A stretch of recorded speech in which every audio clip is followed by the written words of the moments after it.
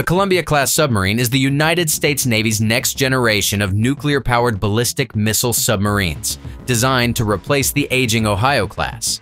As the sea-based leg of the U.S. nuclear triad, this program is the Navy's top acquisition priority, ensuring a continuous and survivable strategic deterrent.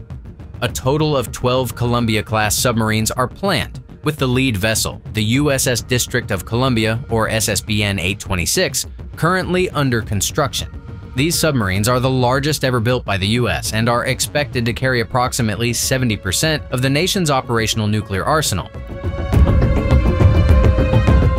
The Navy is betting big on the new Columbia-class submarines, to the tune of a whopping $132 billion. But it seems even the most expensive projects can hit a snag. What exactly problem?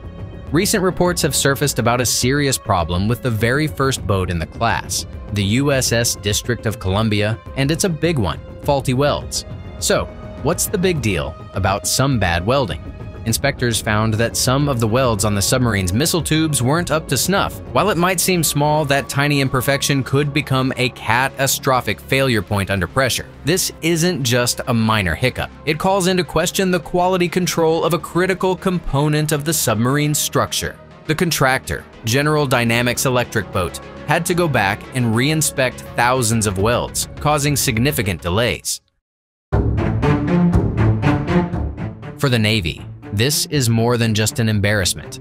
The Columbia-class is on a tight schedule to replace the aging Ohio-class submarines, which are nearing the end of their service life. Any delay in the Columbia program creates a potential gap in our nation's nuclear deterrent capabilities. Furthermore, these repairs and delays inevitably drive up the cost of a program that is already one of the most expensive in Department of Defense history. The Navy and its contractors are now under immense pressure to fix the issues on the USS District of Columbia and ensure the same mistakes aren't repeated on the subsequent submarines.